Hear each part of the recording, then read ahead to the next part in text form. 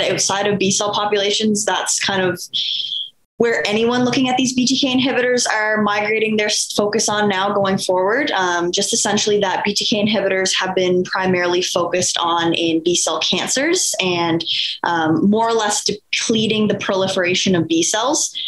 There are disease modifying therapies in multiple sclerosis that are anti-CD20 B cell focused, essentially just focusing solely on targeting B cells, and they're immunocompromising essentially. Like they do deplete your immune system, and that is harmful to individuals with MS because you want to obviously have a generally functioning immune system.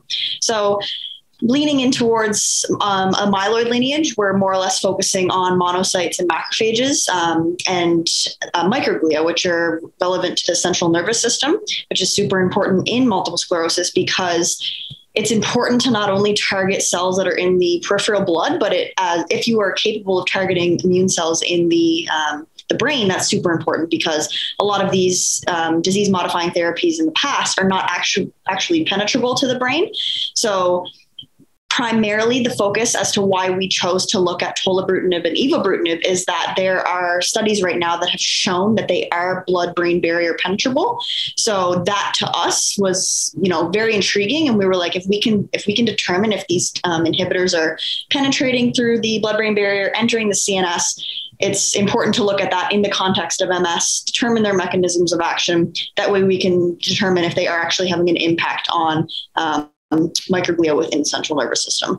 I guess initially starting like anybody, it's very important just to hammer down concentrations and time points into which you're going to treat your cells, where you're going to start with your cells. I know I had presented a figure in my methods section in my presentation.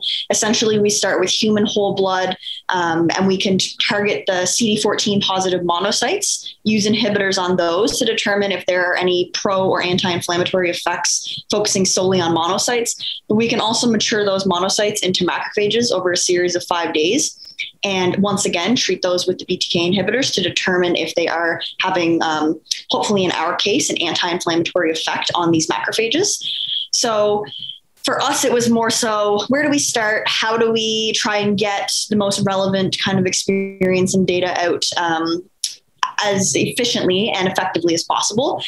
So for us, luckily, it's super easy, I guess you could say, to just take the human blood, process it. And then on the other side, it's important that we are now incorporating mouse blood and macrophages into our experiments because downstream, it is important to hopefully incorporate in vivo models outside of just in vitro studies. So right now we're solely focusing on stimulating like I showed in my presentation, the human macrophages and monocytes, similar to the mouse macrophages and monocytes. So right now we're seeing promising results in the human macrophages, which is great.